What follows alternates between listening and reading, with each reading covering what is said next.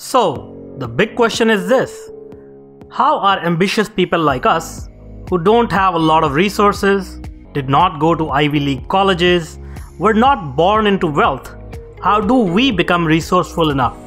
Use our creativity, our dedication, and a little bit of crazy to bootstrap our way to realizing our dreams. Whether it is launching a new company, launching a new app, or making it to the top of the corporate ladder. That is the question. And this podcast will give you the answers.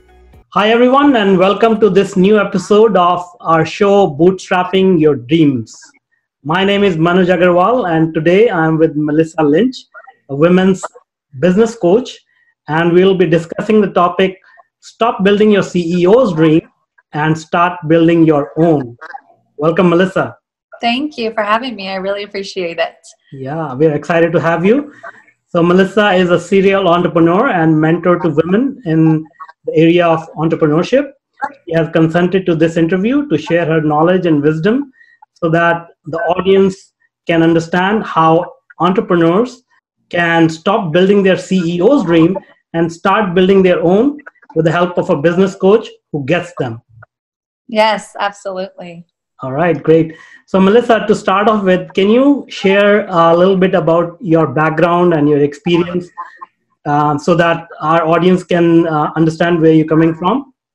Yeah, so I honestly came from a big corporate education, like corporate world and education world, in the sense of I grew up like most people in America, where you're told as soon as you graduate from high school, go and get a college degree and go find that job so that you can live well for the rest of your life. And so I'm not a risk taker. I never had an entrepreneurial spirit, to be honest with you. I'm kind of a rules follower.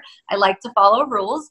My family's in law enforcement, so maybe that's where it comes from. But, I was one of the first in my family to actually take my degrees all the way to a master's degree in education. And really, I wanted to be a teacher. Really deep down inside, my passion in life is to be a teacher and to be a mentor to people. And so I thought that the best way to do that when I was in my 20s was to become an educator and to become a teacher. Well, I learned pretty quick that there's no money in that. And I also know that I like to live a pretty good lifestyle, and I like nice things. And I knew that being a teacher probably wasn't going to get me to where I thought I was going to go with that kind of income. So I very quickly in 2010, I lived overseas in London, England for quite a while. And I came back to the States and I landed in Oklahoma City. And I really wanted to find a balance between a real career, but also making sure that I didn't lose sight of my passion in educating people. And I landed at that point in time in 2010 across University of Phoenix. And University of Phoenixes were popping up all over the nation about that time. Yeah. And without taking you through that whole entire story, I landed in a very high position in order to be in management, which was a balance of education and sales. Okay. And they kept saying to me, your personality, it's just full of sales. Like you're the front line. We want you to be the front line.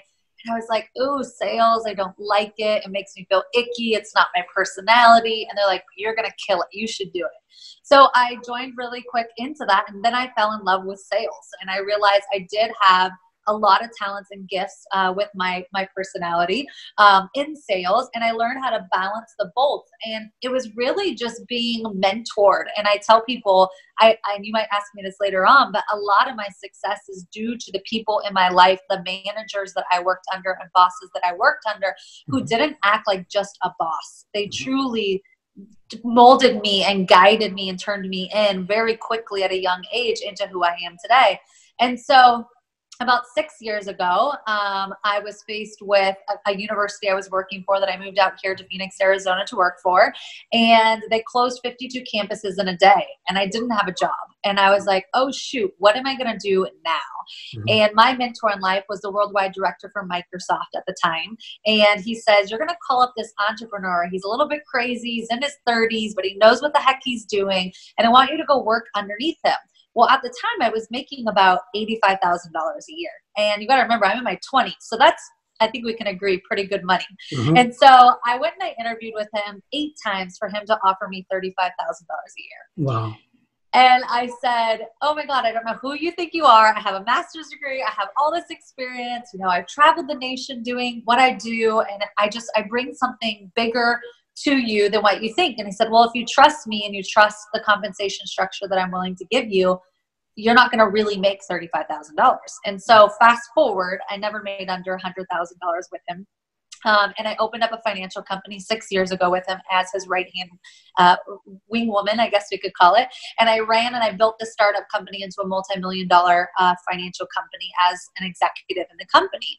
Well, December of this past year, I just have this itch. Like I stopped learning and I stopped growing and I kind of hit the ceiling financially. And gosh, I'm only 35 years old. And I'm like, what do you do now?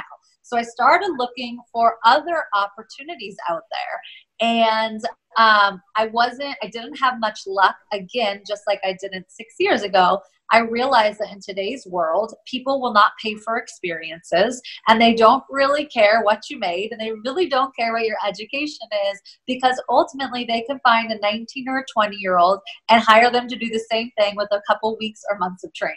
Mm-hmm. And so it was in December of this past year, December of this past year that I decided, you know what? I'm not really a risk taker. I'm not really that entrepreneurial person, but what do I have to lose? If I don't just step out and try on my own, then how will I ever know if I had what it takes, right? Mm-hmm. And then fast forward, I'm going, and if I fail, because we all know the statistics of failing, right? If I fail, the good news is I have the resume and the education in order to step right back into where I was at. And I have no doubt I'll be successful. And so that's where my experience, you know, in education and in life has got me to where I am at today. That's an amazing story. Thank you so much for sharing. Yeah. All right. So you started your coaching business. This is your coaching business, right? Yeah. That you started last year. Awesome. Yes, absolutely. So tell us a little bit more about that. Maybe you're going through the early phase. Any experiences that you may want to share with the audience? Any difficulties that you faced launching your own company or your own startup?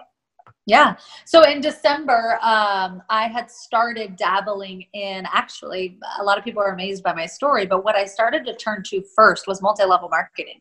And a lot of people were like, what in the heck are you doing? Like, you don't need to be part of a pyramid scheme and you don't need to do all this. But the reality is I'm a businesswoman and I understand business, and I understand that there's something going on in today's world with multi-level marketing companies and social selling online. Mm-hmm. I just know that the way of the future isn't brick and mortars. And so in October of last year, right before I started this coaching business, I had actually joined a multi-level marketing company and became very successful in just a couple of months in the company. And I said to myself, you know what? I'm tired of sitting back and envying all these women on social media making these money on their cell phones. Like, it's legit, it's real. So what does this business have or what do they have that I don't have? And soonly and very quickly, I realized, oh my goodness, they are onto something. You should be incentivized for your efforts on a monthly, quarterly, you should be incentivized more than a 3% raise every year. And so I used that multi-level marketing company. And this is where the turning point was. In December, my CEO at the time came to me and he said, Melissa, I realize that you're off here doing this multi-level marketing. You're selling shampoo to people. You're being really successful. But if you're living your dreams, you're not living my dreams. And those were the exact words he said to me. And he looked at me and he was like, I love you. We've been in business a long time, but I need you to pick one or the other. Right? He wasn't firing me or letting me go. But he's like, I need you to pick one or the other. And so I said, okay. And just like that, I walked out of $130,000 to sell shampoo. And everyone in my life was going, what in the hell are you doing? Mm-hmm. And I said, just trust me, like, I'll figure this out. So immediately, though, I knew that if I was going to do multi-level marketing, I wasn't the type of person that wanted to go ask all my friends and family to do it. Mm-hmm. So I want to share this with the audience. I am a firm believer in education. And the very first investment I made when I didn't know what the hell I was doing is I took $7,000 and I bought into a mastermind program. And I bought into a 90-day coaching program because I don't really know this world at the time, right? I know nothing about it. I know business and I know women, and I was an amazing manager and I've been managed by great people, but do I really have the skill sets it takes to implement business, right? Like actual financial marketing funnels, those type of things that go with it. And then on top of that, we have to stay motivated because we all know as entrepreneurs, it's a grind, right? Yeah, for sure. And so the very first thing I did, and it was the best $7,000 I've ever spent, was I joined somebody, and I would encourage everybody, do your research, because there are so many people out there that are claiming that they know what to do, but look up those testimonials and look up their publicity and figure out where they come from and what people are saying about them. But that was my very first step. And little did I know, I joined that that mastermind, in order to launch my MLM to a whole nother level, right? I wanted to take the Facebook advertisements and the marketing funnels, and I wanted to do it a different way. But then I started getting people who said, wait a second, I already have a business and I already belong to a multi-level marketing. And you know what you're talking about, Melissa. I want to pay you to help me. And I went back to my coach. I said, I'm turning down money. And she goes, oh, no, you're not. We're creating multiple revenue streams. And so very quickly what I did is then I offered a second offer. And so what I would like to tell people is, I just started the coaching business in December. I coach about 40 people currently one-on-one between my MLM business as well as my one-on-one coaching business. Whether a woman has a business idea or not, you can come to me with the idea and I can help coach you, or you can come to me without the idea and I have an idea and a business for you. But what I want you guys to realize and understand is, as entrepreneurs, we think that we're setting out to do one thing. And very, very, very quickly, you will start to realize there are multiple things that you are able to offer people. And that becomes your different programs or your different multiple revenue streams. And that's how people, real entrepreneurs, make money. Is you're not selling one service or one book or one item or one product. You have an array of things to offer to people. And so very quickly, I was able to turn around and offer this array. Now, fast forward, last Monday, I get a phone call from my CEO, who I left, who just hired me one-on-one to build an entire program for his company. So now I have my third revenue stream. And so I just want people to realize you don't have to have it all figured out today.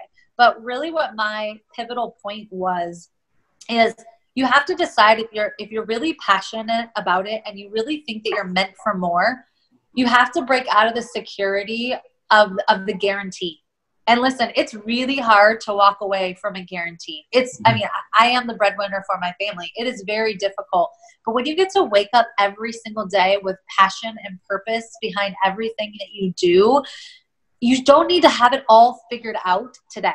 And the reality is what you think is going to work isn't going to work. And what you don't think is going to work is actually the things that work. Yeah. And so that's where I'm at today. I'm now coaching women online, one-on-one. Again, if you have a business idea, if you don't, my marketing really goes around, I want the woman who doesn't have the time, who doesn't have the money, who doesn't have an idea, and who doesn't know where to get started. Because those are the ones for me that will fulfill my purpose in life, and where my niche is. That's the woman I want to mentor and guide. Sure. So let me ask you another. So thanks a lot for sharing that. That again is a very interesting part of your journey, and congratulations on all the success so far. Thank you. But let me ask you another question. Why you are limiting yourself to only coaching women? Is there a specific reason behind that? Just my passion, to be honest with you. So again, it goes back to, I'm a very authentic person in the sense of, I just want to always show up as my true self every single day. And my true self, I just have a heart for women. I was a single mom for 10 years. Before getting remarried, I have just never really used that as a crutch in my life. To be honest with you, I was so tired growing up as a single, or, raising my son as a single mom, of hearing like, oh, I'm a single mom, pity me, because I was the opposite. I use it as power. And so I just have a heart for women, to be honest with you. So and it's very hard being a woman in corporate America. Mhm. And I'm not playing into the whole the politics of women empowerment. That's not what I'm talking about. Yeah, yeah. I'm just talking about you are an outsider as an executive in corporate America as a woman, Mhm. whether good or bad or indifferent. I don't care about any of that. It's just that that's where my experience in life has been. Sure, And sure. so that's where my passion comes from. Yeah. So that's why I would like to only work with women, is because I want to make sure that at the end of the day, when I'm having conversations with people, I understand you because I am you. Yeah. Right. And for men, men are from Mars, women are from Venus. I don't know if, I'm married. I get it. Our communication's a whole nother thing. Yeah. But when I can talk into the lives and the hearts of women, that's where I'm really passionate. All right. That makes sense. Okay. Now, let me ask you. So, if a female entrepreneur, or even a male entrepreneur for that matter, they're looking for mentors or coaches, what should they focus on while they are on their search for somebody to guide them? Yeah, that's really good. I mean, in today's world with just reviews out there and YouTube videos and, really just doing your research, because I feel like more and more coaches are just popping up everywhere. And I think there's a lot of people in the world that can coach people and it's really just an experience thing, right? You don't need to have the credentials to be, when I say credentials, I mean, you don't need to have gone to school for this kind of thing. Mm-hmm. You could acquire them through 10 years as an executive in a company, or as being, working for a recruiting agency, or whatever those credentials are. Just doing your due diligence and checking in on testimonials, making sure that they're not just selling you something, but they want to have an intimate conversation with you, and make sure that you have to be a good fit for them.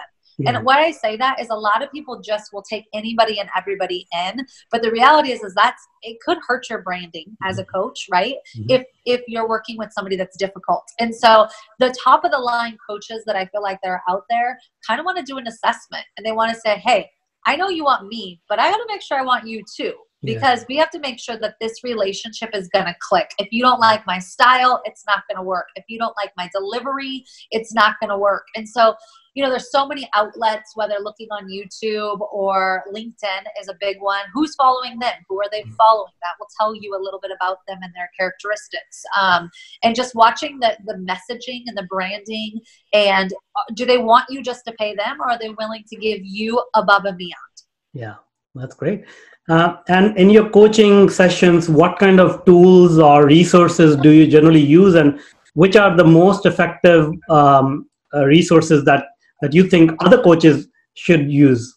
Yeah. So in today's world, like I said, most of the people that come to me just because of my branding and messaging is really focused towards online marketing, and really just branding yourself. The hardest part about being an entrepreneur is getting your brand out there, and making sure people understand your messaging, because you could have an amazing product or an amazing service, but if your message isn't there, they're not going to stop to click on you. They're not going to listen to what you have to say. They're not going to research you. And so the majority of people that are coming to me are wanting assistance with that online marketing. And with Facebook today and online advertisement, more than ever, people want to tap into that. So the majority of the tools and sources that I'm using today are in the marketing world, as far as Aweber goes for email drip campaigns, lead pages for landing pages, Zoom calls, just like you and I are doing to create things. We're teaching people, the 5 pillars of branding, and understanding that you don't have to have a lot of money when you get started to make things look professional. With a light ring and a backdrop and, some teleprompters, you're good to go in today's world for under $100. Yeah. And so those are just, I don't want anybody to realize, and this is what I love about business in 2019. Business isn't what it used to be. Becoming an entrepreneur isn't what it used to be. People used to need $100,000, $200,000 for capital in order to get started. Mm-hmm. And the reality is today, with a cell phone, a great backdrop, and some tools and some apps, with Canva, with marketing, there's just so many things you can get started out of the gate. And I think a lot of people are intimidated to get started because they think those tools and resources need to be elaborate. Sure. And they need to be top of the line. And the reality is you just need to get in front of people. Yeah, for sure. Yeah, well said. Well said. All right. So now let's talk about some, people who are sitting on the sidelines. They have an urge to be an entrepreneur. How do they summon up the courage to quit from being an employee? To your earlier point, to give up that security and jump in and take a leap of faith? So you might laugh at me. I actually do not encourage anybody to do that.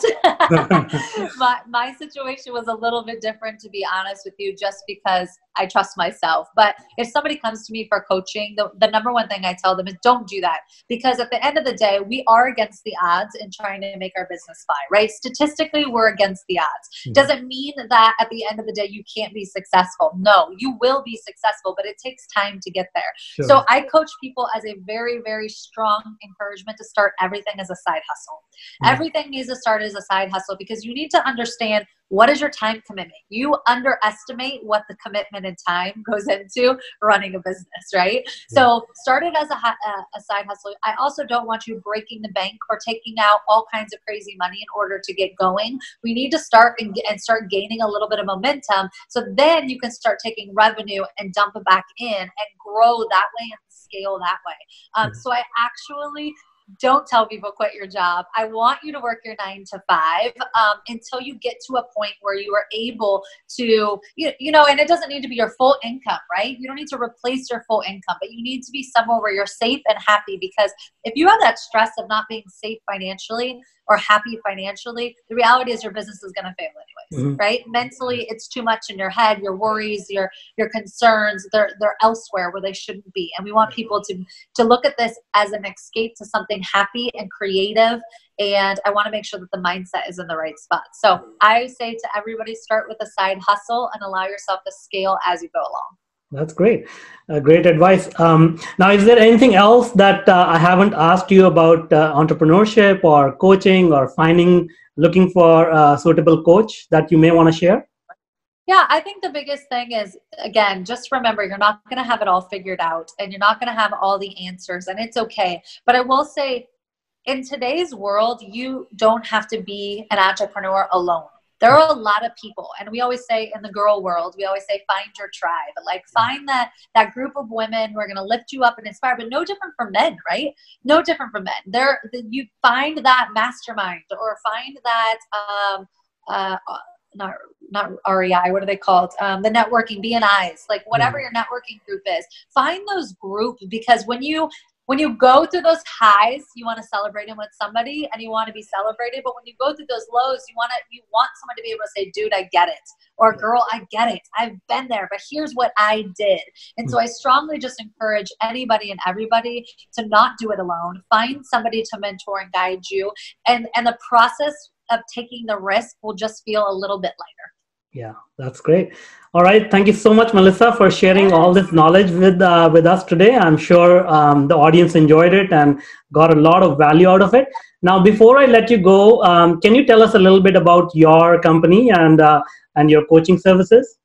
Yeah, so the name of my company is called Mel Enterprises, and I actually spell that PRIZES, like we are a prize. And you can find me right now.